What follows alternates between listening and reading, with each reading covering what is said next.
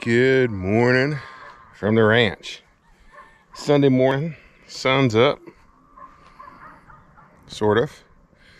And look, we got 6 poles up yesterday. We'll get the other 10 up today, and for the shop. And then that's all. I think it's pretty much what we're doing today. We'll probably sell some hay today, I imagine. We sold a few bales yesterday. Pretty sure there'll be more people coming today, but yeah, 6 poles up. We got 10 more to go.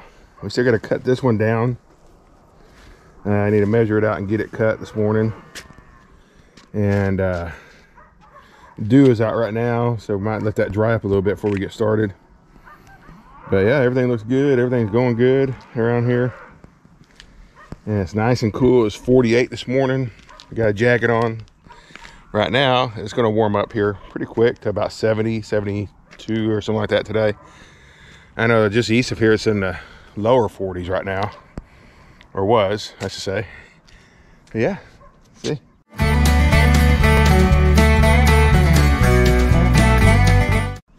Now I was going to explain this. I don't know if I explained it yet or not. But we put these plates on here for one thing, for grounding, for when we're welding the base. But also, this is when I get ready to put purlins in, I'll be able to lay them up here. We're going to lay them between the poles, actually, is what we're going to do. I know some people back these things off, and then they put the purlin, and you're wasting a lot of floor space, if you ask me. So I'm going to put them between them, okay? And I'm going to lay them like this, going across to this one, right? So I got to put another plate here, of course, go from here to here. There'll be another pole down here. They'll go that way, and those will be all connected together. This right here will be a door. So we'll have to frame this with a purlin. So to frame the purlins, what we'll do is we'll put the top one in place first. Okay, and then we'll measure down all the way down for the purlin, then we'll brace it in once we get it all set to the right width and everything. So, but I'm going down here and check the bull. He's been balling a little bit last night, so I don't know if I got somebody in heat or not, but you know, if we got somebody in heat, but we'll go find out real quick. Get him fed too, by the way. I know there's a heifer hanging around down there too, so maybe she's in heat. Yeah, so we'll get down here and check him out, see what's going on. But yeah, look, poles. 10 more to go. 15 foot. It's gonna be a 15 foot from the edge where the metal sits into the groove all the way to the top. So good height. All of our doors will be 12-foot tall doors, and that way we can get, you know, different things in there we need to get in, tractor, stuff like that. And but yeah, I do like that height, because for one thing, it keeps it a little bit cooler in there too, because the heat will rise up, get out of there. We'll probably put some kind of ridge vent opening deals on the top or something like that, and that way we can get the heat out a little bit easier. Do plan on spray foaming the inside for insulation, and that will make it really nice in there during the summer. Probably keep the heat off. Maybe air conditioning eventually, you never know. Hey, it might work. But yeah, let's go ahead and check the bull. I forgot to bring something to get the eggs with, but I think we got somebody over here. I don't know if she's in heat, but she's very interested in what's going on. So I don't know, I might feed him. Let me get him fed, then I might try to lift her in, maybe. I don't know. I do hear somebody else coming up here right now. So she might be the one in heat. We're gonna find out. She's in heat again. That's not good. I really need to get her bred.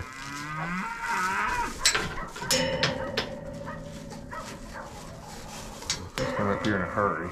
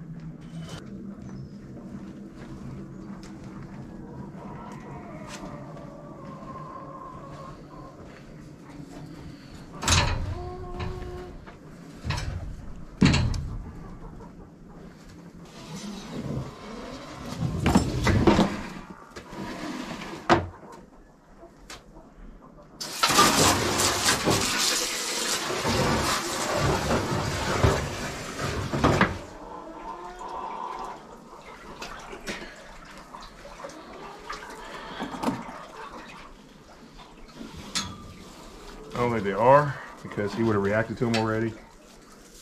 I think they're hungry. And they know that if they stand by the gate, I'll let them in sometimes. So, bunch of beggars. But, I want to make sure though. We'll leave them in today, see what they do. One of them on her vulva, she looked like she might be in heat. Or maybe she was in heat yesterday. Maybe I missed it. We'll keep an eye on her. Just see, you know. Best to go ahead and put them in.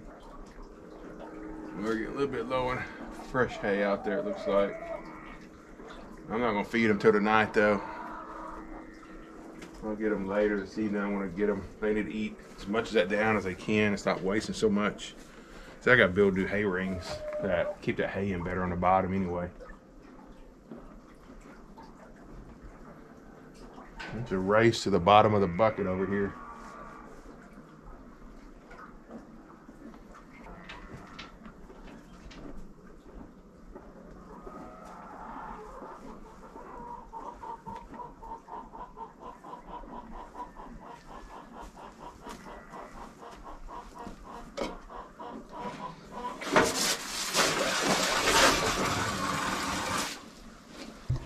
So, yeah, we'll leave them in here.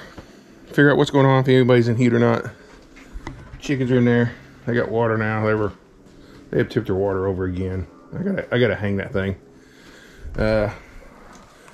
Picked up some eggs down there. So, that's good. We gotta clean this place up. But first, the shop. So, like I said, we're going to work on the shop today. You know, just continue working on that. Try to get these other 10 poles in. That's the important thing today, is to get that done. And, yeah, where's it at? Right there. So, we get those in, we'll be in a good spot. And then I can start cutting down purlins and stuff and getting all that ready. Because probably what I end up doing is putting all the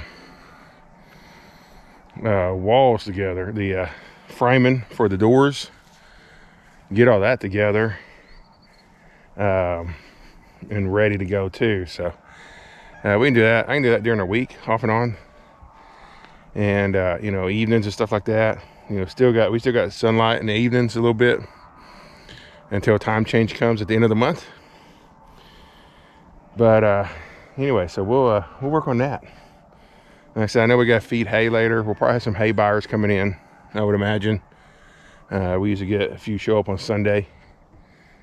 And my allergies are still terrible, by the way. I can't do anything about that. Let me turn this way. There we go. The sun's in my face now. There we go. So yeah, we'll get the, like I said, the allergies are really bad. Oh my gosh. But it's hard to breathe when they're like this.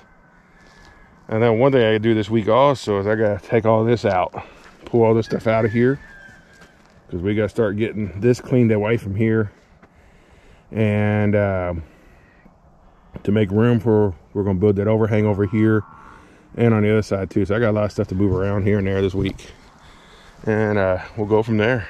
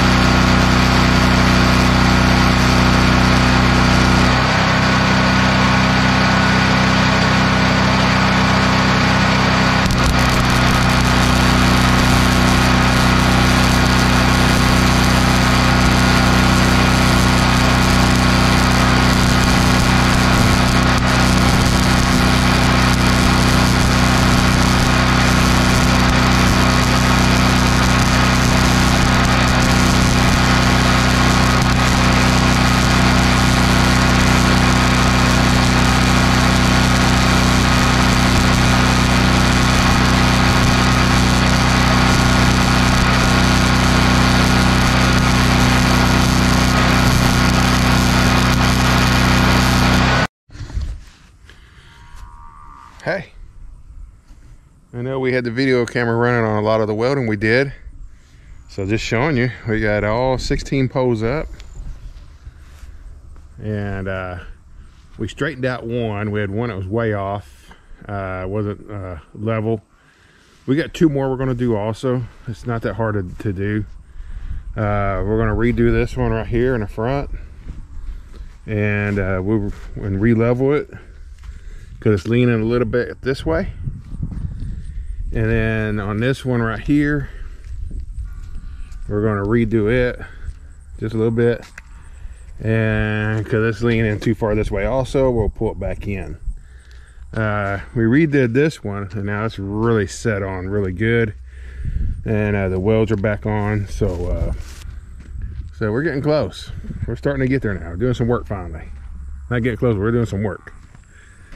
I think I figure what's going on over here. I hear my bull screaming back and something else happening. I don't know what the heck.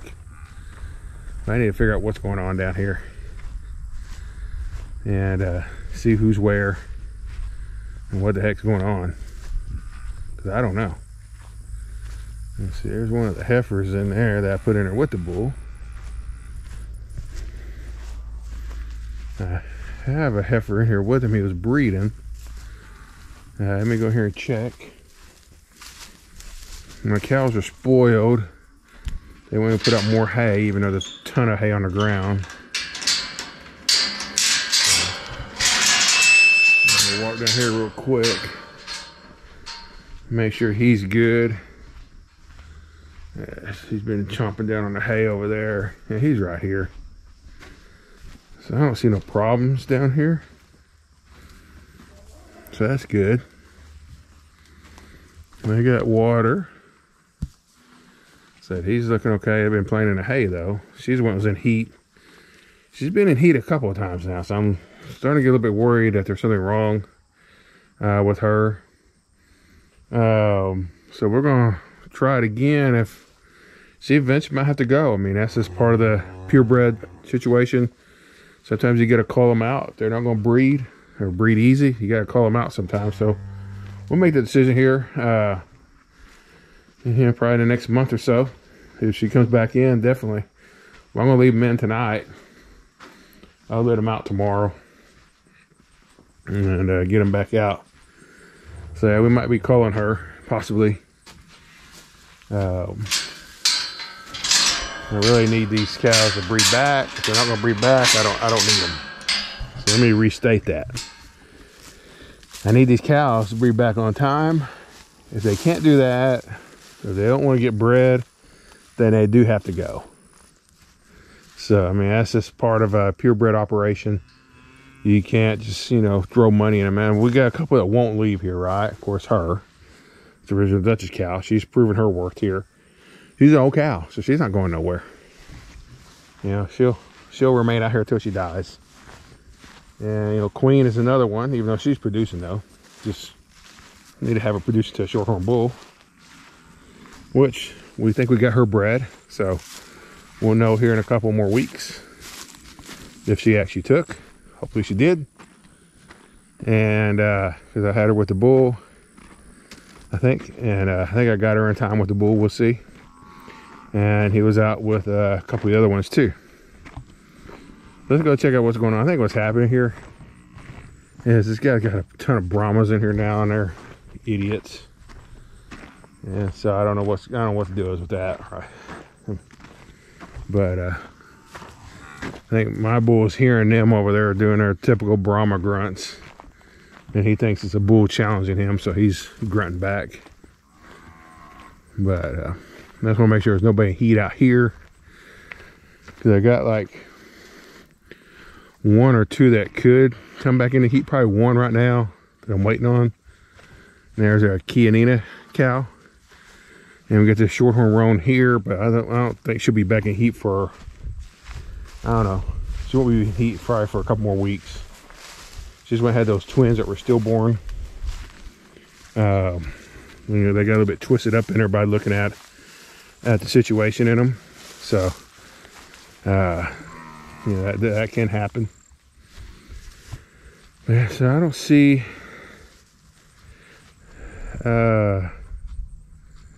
think everybody else has been back in heat. Well, except for the cherry cow. Well, the newer ones, right? They're not back in heat yet. So like Rose, or he might have bred Rose actually. I don't know. I have to go back and look. I got it written down. But this cherry cow right here that's looking on the syrup, I don't think she's been back in yet. And of course, the key heifer, the little princess heifer, where's she at? Over there somewhere. And probably the Rose, not heifers, cows, I should say. The key cow, the little princess cow, cherry cow, and the Rose cow probably have not. I'm not expecting them back in heat yet. Those calves are not that old. They're barely a couple weeks old. So we're not expecting them in heat anytime soon.